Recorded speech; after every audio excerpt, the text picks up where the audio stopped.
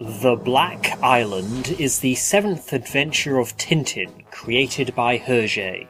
First published weekly for a Belgian newspaper between April 1937 and June 1938, the comic was redrawn and colorized in 1943 and redrawn again in 1966. In Britain, which is where most of the story takes place, it was adapted into a theatre play in 1980, and was the first of 11 adventures adapted for radio in 1992.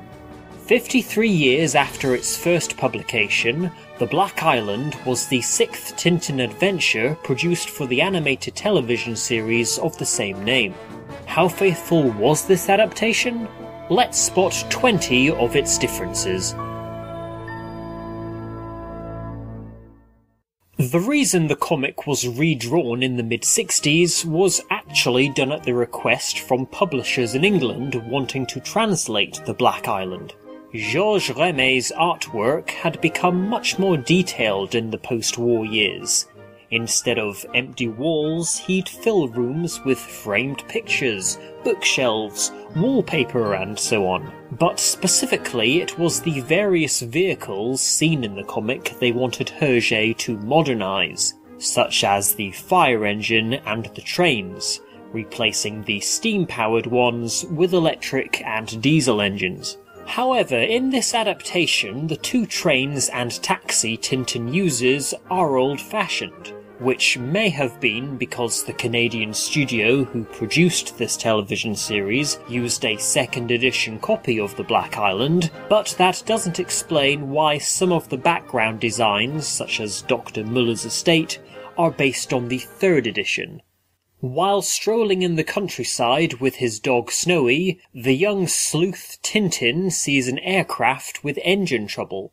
He approaches to offer assistance, only to be shot by the pilot.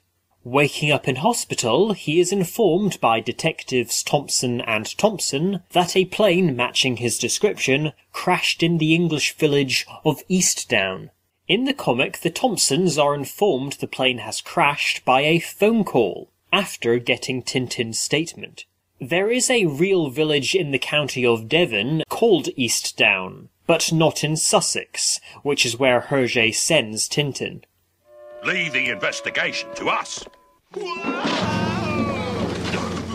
Heaven gracious. Here, why do you watch where you're going? But I was following you. Why don't you watch where I'm going? But I was following you. Tintin is accused by a man with a great big bushy beard of stealing his wallet, and as it was planted in his coat pocket while he was asleep, the Thompsons have no choice but to arrest him. Again. With help from Snowy, Tintin escapes the defective detectives, and soon crosses the channel, with help from a ferry. Ivan the chauffeur and henchman to Pushoff and Dr. Muller does not appear in the adaptation. Instead, all of his dirty work is done by an unnamed cousin of Inspector Clouseau, who was given Ivan's name in the episode. Give it up, Tintin! You're still under arrest! You can't outrun the long arm of the law! Snowy's effort to save Tintin by distracting Pushoff and Ivan with a raging goat almost results in what the villains were attempting to achieve, Tintin falling off a cliff. In the comic, although he does fall backwards to avoid the charging horns, he lands on the grass, not the cliff edge. Uh-oh! Ah!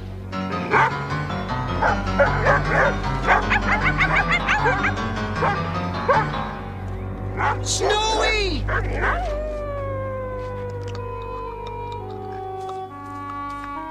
Discovering that a certain Dr. Muller, or Mueller as the Canadians called him, is involved with the mysterious plane that almost killed him, Tintin is caught snooping around the grounds of the villain's home, resulting in our hero passing out from breathing in a smashed bottle of chloroform, and Muller accidentally setting his house on fire. A comedic sequence absent from the episode involves the local fire brigade having to catch a magpie that has flown away with the key to the fire station. This is Dr. Mueller speaking. I have a patient here. He is to be a permanent guest. That is correct. Prepare the special medication. No! Here!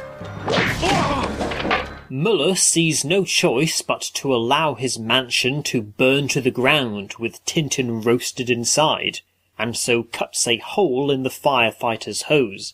Doing so soaks the villain in the comic, and after Ivan punches the fire chief, the two men flee. These two moments do not happen in the adaptation, and the much more notable difference, worth highlighting, is the sequence takes place at nightfall rather than daylight.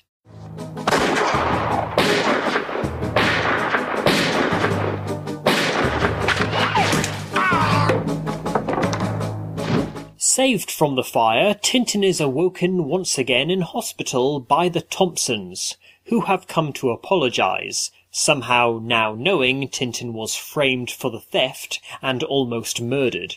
In the comic, it is the fire chief who is at Tintin's bedside. Well, you get some rest, Tintin. Yes, leave everything to us. Precisely, Thompson. Here, what do you want where you're going? Exploring the grounds, this time without interruption, Tintin discovers red beacons, deducing they are for signalling an aircraft. That night a plane drops 3 sacks containing forged banknotes, one of which lands on Muller's head. Ivan makes a run for it, but surrenders when Tintin almost shaves his head with a bullet, triggered by a discarded rake he stepped on. It is Ivan in the episode who gets a blow from above for the second time, while Mueller is put to sleep by the rake. Well, once the police get here, these forgerers will be looking at a long holiday behind bars. Tintin returns to the burnt manor, having left to call the police, to find the villains are escaping. Ivan used a knife to cut through the wire binding them, which was changed from the comic's much more complex method, as the two men struggling against the wires caused a short circuit, causing the wires to sizzle and snap.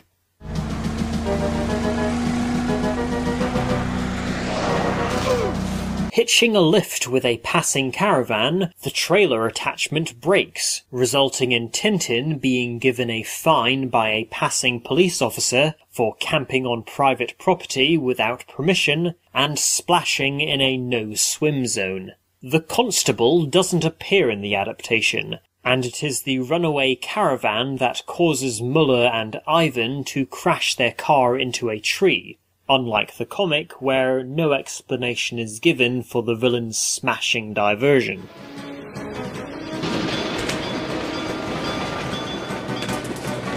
Snowy! What is it, Snowy?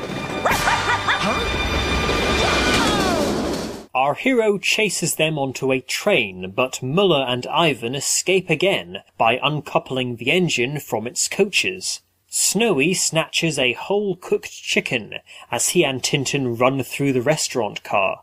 In the episode, Tintin tells his little furry companion to leave it behind as they follow the engine on foot. In the comic, Tintin does not acknowledge Snowy's bird, and soon after walking down the line, they manage to jump aboard a passing goods train, whereupon the young man and his dog both chew the chicken. Beg your pardon. Never a proper hello, never an excuse me, never a polite goodbye. Hello, excuse me, ma'am. Goodbye. The largest section of the comic not included into the adaptation is only 3 pages out of 62 long. Beginning as Tintin and Snowy leave the uncoupled train to pursue after the villains, the tanker full of whiskey they travel on has a small leak, which Snowy starts drinking unbeknownst to Tintin, until he is drunk. Our hero orders his dizzy dog to track down Mueller and Ivan, but he sniffs out a pub's whiskey barrel instead. However, Snowy was half right, as the men they are chasing are inside the pub. But unfortunately, so are Thompson and Thompson, who still haven't forgiven Tintin for handcuffing the twin twits to each other. The young man begs the detectives not to arrest him until he has caught the crooks he's close to catching, which they agree to only because if Tintin is telling the truth, they can take the credit. We have reason to suspect that Muller and his henchmen are on the train. No kidding. And now they're probably on a plane. What plane? That plane! Ah! Our heroes arrive at an airfield just in time to be buzzed by the villains escaping in an aeroplane. Tintin persuades a pilot, how is not said or shown, to fly him after Muller and Ivan. Due to thick fog, the pilot insists they land, but due to poor visibility, crashes into a small wall.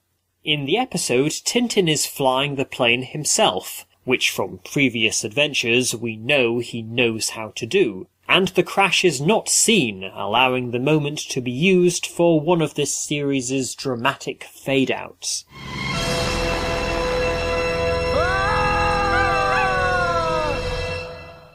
Thompson and Thompson join Tintin in the air by forcing a poor mechanic, who they assumed knew how to fly a plane.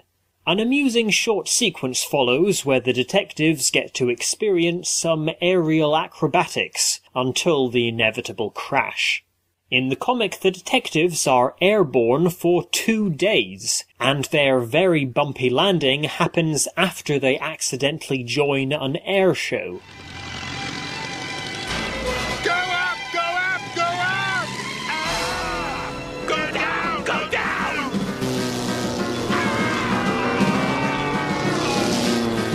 Tintin wakes up in the home of a Scottish crofter, with his clothing torn from the crash. The wee laddie was not rendered unconscious once flown from the tumbling plane, and the only injuries he received were to his clothes, being ripped by the brambles he landed in. By the way, given Dr. Muller's house was located near the south coast of England, it would take at least 2 or 3 hours to fly to the far north of Scotland, which is the setting Hergé pictured the final quarter of the Black Island to take place. Looks like you weren't the only one to go down. That's Muller's plane. You claim you know the poor lost souls. Yeah, I know them all too well. In the village of Kiltock, Tintin is informed by an off-duty Private Fraser about the Beast, who bides on the Black Island, an offshore castle. Loud, distant thumping noises attributed to the Beast are heard echoing through the open window of the pub. These thumps were replaced in the adaptation by an ominous faint roar. Of course, Tintin goes to investigate. He's doomed! Doomed! Exploring the seemingly deserted Black Island, Tintin meets the Beast, a snarling gorilla. He also finds Pushoff, Muller, and Ivan. There is yet another nameless henchman in the comic, who Tintin knocks out with the butt of an empty gun once he and Clouseau's cousin start shouting for help.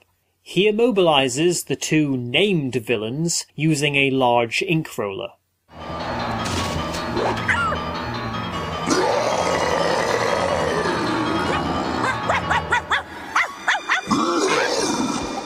Pushoff pretends to go mad with fear when Tintin confronts him with a now loaded gun, only to attempt to snap Tintin's leg once he lets his guard down, only to be kicked in the jaw with said leg.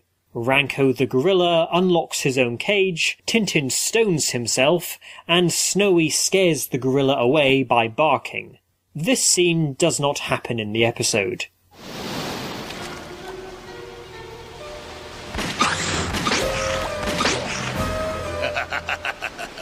That should keep him inside until the tide finishes him off.